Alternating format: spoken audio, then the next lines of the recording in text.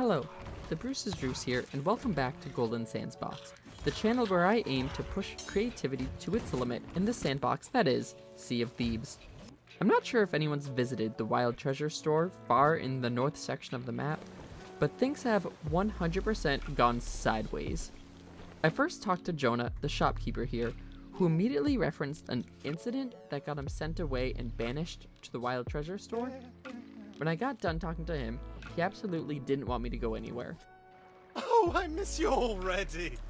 When checking in with Emmerich, who also goes by Jack and resides 24/7 with Jonah at the Sea Post, I got increasingly concerned. He told me that Jonah poisoned his now dead wife with ancient skeleton magic, that Jonah's actually a skeleton lord, and that Jonah only sleeps 1 hour a day. Being at the Sea Post for just a few minutes left me feeling really unsafe and deeply worried about both of these individuals. Upon assessing the situation, it became clear what the problem was. These two have often relied on consistent cargo deliveries from merchants, but it turns out lately those deliveries haven't been making it to them. In fact, I can share this actual stat that is 100% real. Only 1 in 30 pieces of merchant cargo in Sea of Thieves actually get delivered to the correct location. 10 in 30 are abandoned, and the remaining 19 cargo pieces end up in the hand of Reapers and turned into the Servant of the Flame at Reaper's hideout. If I was going to save Jonah and Emmerich or Jack's sanity, I'd need to increase their number of visitors. While it makes sense to go to the merchants about this, they were already doing their best to get cargo where they needed. If I could talk to some Reapers and show them how much fun it is to deliver cargo where it needs to be, maybe they'd start to deliver it to these folks all over the seas that need their cargo, and maybe these guys might just get their sanity back. Before going straight to the Reapers, I thought it would be a good idea to learn more about moving cargo from some of the best. So I put up an LFG request on the Sea of Thieves Discord. I figured if I was going to teach some Reapers to move cargo, I'd want to know what phrases to use when teaching them.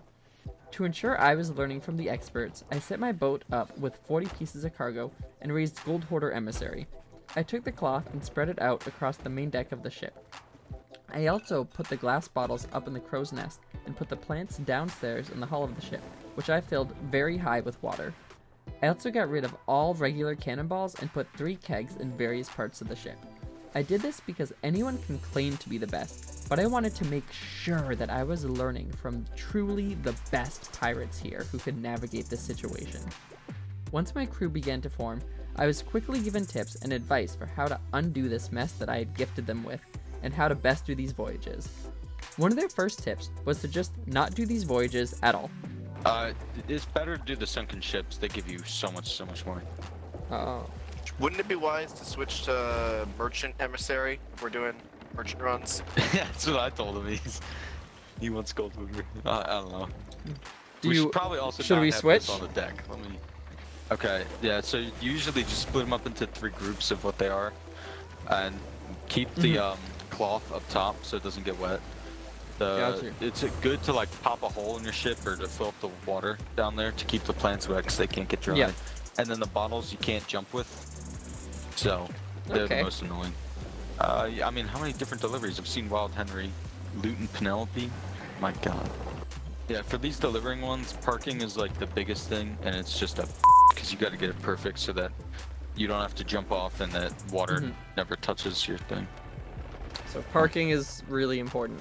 We delivered cargo at Kraken's Fall and headed over to Crook's Hollow. Throughout the journey, I tried to throw them off by trying to start a blunderbomb fight, which never worked. At one point, the crew was putting water back in the hull after I had removed all of it, and they were teaching me something new. How do you grab the... Do you just hold the bucket while you're in the water? Yeah, How do you get it? Yeah? Yeah, just watch me. Okay. Oh, okay. You just have to do part of the animation, the bucket. I missed. We approached Crook's Hollow, where there were some ghost ships. Maybe they'll put some holes in us. It'll be good for us. Will they? Should we shoot at them, or they attack us anyway? Oh, I'm dead. I'm coming back though. I'm good at repairing. Don't worry. God, dude, I'm in a sweatshop. I'm just gonna spray you in the face. Even with the chaos at Crook's Hollow, we managed to make it to our final stop at Finest Trading Post, and sold our 40th piece of cargo. While I wasn't actually new at the game, these guys really deserve a shout out for showing me some cool tips and being what makes this community in Sea of Thieves so special. Now that I had learned from the best, it was time for me to transfer these skills over to a Reaper. If I could show the Reapers just how cool it was to deliver cargo, maybe my friends at the Wild Treasure Store could get more company and have rum to drink instead of seawater. I was on a new server and headed straight towards a Reaper 5 with my merchant flag up. I appeased them by sending off fireworks and headed over to them with nothing to lose.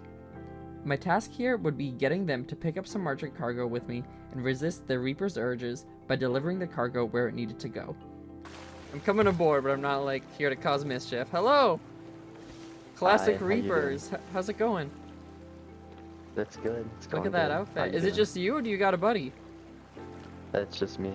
No way. You got to 5 all by yourself. Yep. It's impressive. Listen. Do I what? Good. Do you want to touch some of the stuff? Get your flag up? No, my boat just sunk. Oh. I was in the Den of Evil on the boat of a Reaper. You have to collect crates from the North Star Seacoast? Yes. Yeah. Can you go do that? Absolutely. I had a lot of questions, wanting to get inside the head of a Reaper. What does it mean to be a Reaper? Means to kill people and take their loot. Got you. There's no pirate code. I was on the boat of a true killer. Yeah. So, do you wear that outfit for any reason in particular? What am I wearing right now? Oh, this? Well, I like to suck on people, so you never know when the chance is gonna arrive, you know? Yeah, that's why I wear this So outfit it's- as well. Yeah, see? Look at that. You can, like, barely Yeah, see I can't me. even see you. Yeah. Yeah. And then get ready. You ready? Hold on. Ah! I was on your boat the whole time. Dude. Yeah, pretty shocking, That's right? insane. We got the cargo at North Star Seapost, which was set to be delivered at Shipwreck Bay. I soon thereafter passed on some of the tips I learned from my merchant crew onto them. So if you put, you put a little bit of water down here for the plants. It's good to have piles. So if you put things into piles. Is this a good, I don't know if this is a good place for the bottles. I mean, But- I don't intend on, like, getting hit at all while we're doing this, so that's probably If fine. a cannonball comes our way, will you jump in front of the bottles? I'll save the bottles, yeah. He spoke too soon, because as we were leaving North Star Seapost for what we thought would be a quick delivery over to Shipwreck Bay, a Reaper brig appeared and was very close. I had failed to align myself with my Reaper friend, so if I died, I'd be sent back to my ship. As the brig crossed paths with us and some cannonballs were thrown our way, my Reaper pal stuck to his word and put his body between the cannons and the bottles to protect them. Yeah. If you die, we're done. Yeah, are you protecting the bottles? Thank you. Yeah. Do you think if we put the bottles downstairs, and I stay on bilge, do you want to try to fight them? What do you think? I'm content with running. This is the way of the Reaper.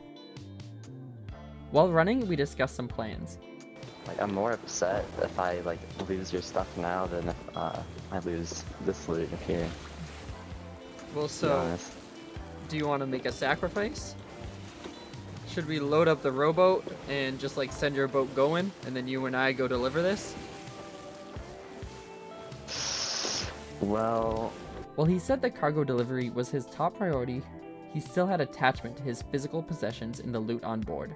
We brought the boat as east as possible when the decision was finally made that we would fight. I'd have to stay on bilge. Playing very carefully, I started to repair or splinter. yeah. Oh, someone's on us? Someone's on us? I'm dead. I was spawned very, very, very far away.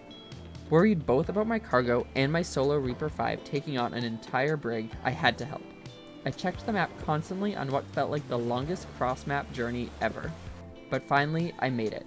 I arrived and gave my sloop friend a moment of respite while I occupied the brig.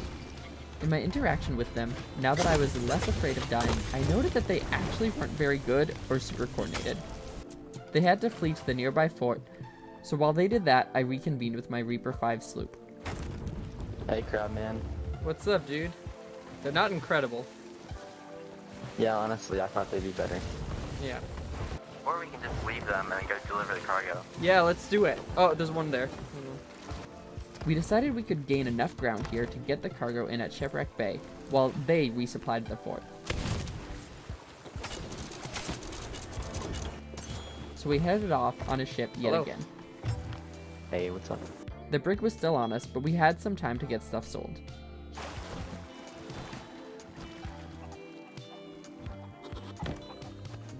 Oh, I guess I can't He was do it. gobsmacked at how much gold was coming into his bank. We delivered all these items in perfect condition too. This guy was a true natural. After being done with our part of the journey, it was time to see how he was feeling. So you're like kind of a merchant now. I guess so. Yeah, I'm a merchant man now. Isn't it, it's pretty fun, right? To deliver some cargo. Yeah. Yeah, that's pretty cool. Do you think you'd rather do that than, bring it to, the Mass Stranger? Or the Absolutely, yeah. I'm changing my ways now. I'm gonna become a merchant cargo runner. That's exciting! After this? Because there was... Wow. You realized, it's one Reaper at a time. This is huge. And you followed my advice for like how to keep the thing safe. So it worked out really well for us. Yeah, I've learned a lot. I'm gonna change my ways. This is huge. This is huge. Say goodbye to the Reaper flag, right? Yeah. Alright. Nothing can like go kill nothing. You're not gonna sink or kill pirates ever again. He was really a changed man. With all this said, do you want to go sink that brig? Yeah, I do. Okay, let's do it. Let's do it. Behind you. Yeah. Yeah, nice. Okay. Him and I fought tooth and nail, and I didn't learn my lesson last time because unfortunately I ended up dead and respawned on my boat far away. But I'm happy to say upon respawn, I immediately checked the map and the only ship in sight was my Reaper 5. I sailed back to celebrate. We did it! I'm so proud! When I met him, all he could do was talk about tucking on other ships and killing. But now, he was someone completely different. I had one last question for him. So Yeah, now you nice have all job this as well. loot. I'm assuming you're gonna bring it to the merchant, right? That's what I thought. Once a Reaper, always a Reaper. Change is gradual. It doesn't happen overnight, and I think that's the big takeaway here. He'll get there. After all my hard work, I checked back in with Jonah and Emmerich, Jack, at the Wild Treasure Store to see if they had more visitors and maybe had regained their sanity.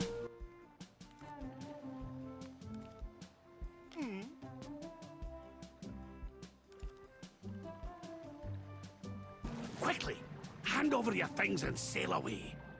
If I turn into a skeleton like him, kill me. Like I said, change is gradual.